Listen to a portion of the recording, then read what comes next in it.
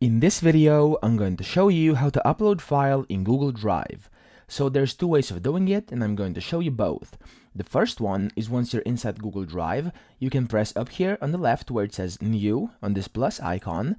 and then you can press either File Upload, which will open up your files, your File Explorer, and you can just simply locate the file, click on it, and press Open, which will, of course, upload the file inside Google Drive, or you can click the Upload folder, so Folder Upload over here, and you can find the folder you would like to upload, and then you can upload this inside the Google Drive, okay? And then that's the first way, but the second way, which I actually think is much easier and much quicker, is by simply opening up File Explorer on your computer and looking up for the document or the file you would like to upload, and then simply just dragging that document inside. Now, as you can see, it says drop files to upload them to my drive, and when you release this,